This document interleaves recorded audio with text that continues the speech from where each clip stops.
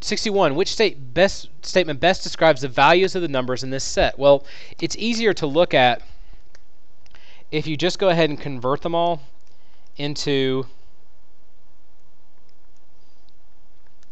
decimals. So the first one is 2.88, and then the next one 2.68, and the last one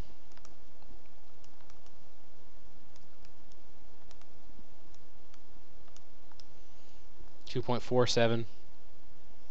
So I have to think, are they between 1 and 2? Well, no, because those are all above 1, so that's totally out.